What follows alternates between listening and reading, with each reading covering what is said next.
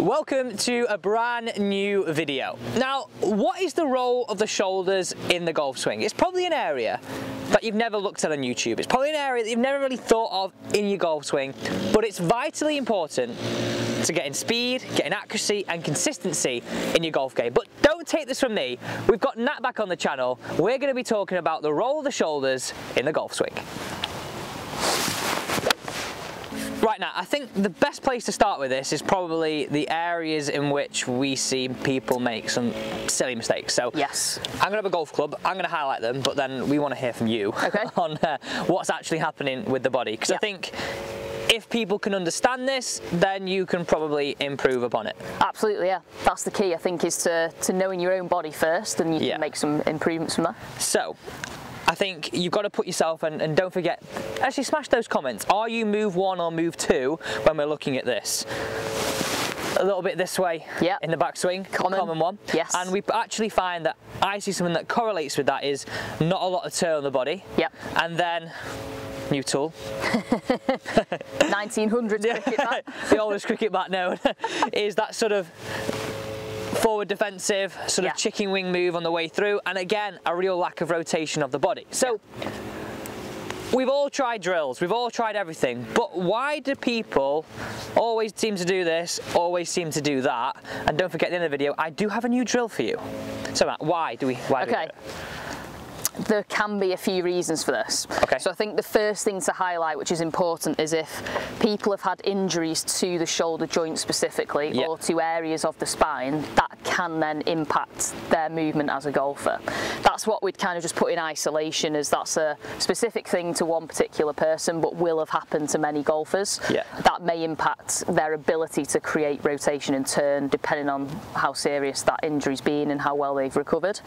But if we look at kind of the most common things that we see in a lot of golfers and that are very fixable, posture has to be the first thing. So that's us standing as best we can over the golf ball, nice and athletically. So if we look at, if I get you to make a hunchback position in your posture, and we see this in a lot of senior golfers, so we've had this like C position at the top of the spine here, automatically both your shoulders internally rotate, so they come in towards the chin, which closes the joint slightly, and therefore makes it very difficult for your shoulder blades to sit naturally on the rib cage and on the spine, and that makes it hard for then the joint itself here to rotate as it should do in neutral. Yeah, I can feel like actually it's all of a sudden you're like, I've got nowhere to go here. Everything's compressed, everything's rounded, everything's tight. You complete it a little bit like that. In order to try and get into some sort of position in the swing, we have to get out of that roundedness by lifting the spine or bringing the elbow up to try and get some action from the shoulder here, if that makes sense. Yeah, to try and get a bit of feeling of power. This has got to happen, not exactly that. So posture is probably the first thing to look at as a check for yourself to make sure, if I'm stood to the ball, am I like this? Because look what this did to my natural posture of the upper spine. Automatically, you know, you're putting yourself at a disadvantage before you go anywhere. Yeah, so we're looking for a bit more of this, not this. Yep, correct. Okay, and then is there anything around this, let's go trail shoulder to begin with, and we will look at the lead shoulder. Like, is there anything around that in general? In terms of the shoulder joint itself and how it works, if you think, if I sort of face the camera this way and my shoulder is neutral from here, it has to make a few motions in order to make a circle. So if I'm raising like this, we flex, and if I make a circle motion like this and I come around myself, you can see how now like my actual shoulder faces the opposite way. My hand is the other way from where I started. It's a ball and socket joint, which effectively looks like this. So it's rotating within a capsule, within a circle, and in a lot of people, some of those rotations are missing. So I describe this to my clients. If you imagine a clock face, 12, 6, 3, 9. Ideally, we'd like to see your shoulder touch every number of the clock. But for some people, their numbers are missing. They might only be able to make 12 to 6. Or they might only be able to make 12 to 3. And therefore we have to have a compensation in using the lower arm to get height in the golf swing. And create and finish off a backswing that looks a reasonable length. Exactly, and that can come from just poor mobility, lack of movement, lack of understanding of the movement, knowing that actually this should be a natural motion for every human being, providing we've not got any injury or something that's preventing you doing that. Very, very interesting. So the shoulder has to rotate and glide in order to allow a set position to happen. My shoulder here is in a different position than where it started here. I think a lot of people probably get tense, lock it in, and feel like it's got to stay where it is.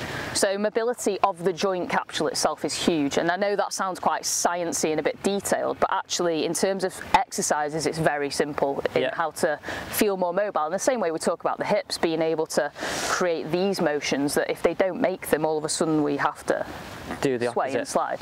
Okay, so let's now jump to a different perspective and look at this bit on the way through. I know you're all probably wanting to talk about that.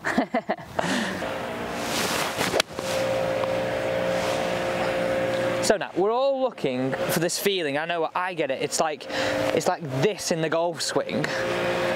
But a lot of us, quick it back again, I'm not going to get it out because I've been told it's too old. We all get sort of this motion. Yeah. So why does that occur? Is it very similar to what you've said about this? Yeah, it's a similar motion to the downswing, sorry, the backswing. So in the downswing, we're looking for the same action. This time we're looking for this kind of folding position here coming through. And again, this relies on that motion of the shoulder being able to create that mobility internally and externally. So in terms of the shoulder joint coming this way connected to my spine, and if I can't rotate that joint this way, my option is to buckle out of it a little bit, because that doesn't want to go there, so it'll move laterally to a certain degree.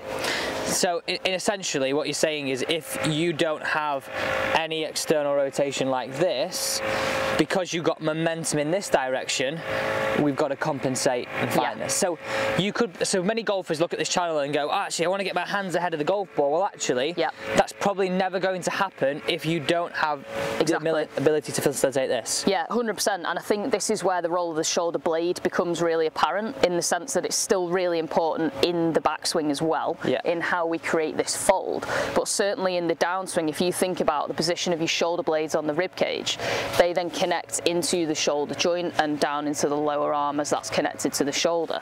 If my shoulder blade is winged off this way, in terms of that natural posture, it's much harder for me to make this motion, because I'm already in a place I'm trying to get to.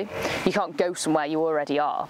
So this is where strength is really important as well. Strength in the upper back to keep the shoulder blades set in their position, which allows that joint to be neutral and have full range of motion. Okay, so a lot of this is to do with some basic things really, to give you the best chance of getting this right. Absolutely. I think, as we touched on, posture, that has to be your first starting point. Get yourself in as much of a neutral place as you can be, because then you've got somewhere to go to. Strength of the core or the trunk, and particularly the upper back, to maintain those shoulder positions, and having the mobility to get to the places you want to get to. So that's all the knowledge that you need to access this. But what I'm going to say to you here is a feeling to add to your golf swing. So we do have some, and Nat has, and we have some really exciting news coming, which I'll tell you about in a minute, in terms of exercises you could do specifically in the gym.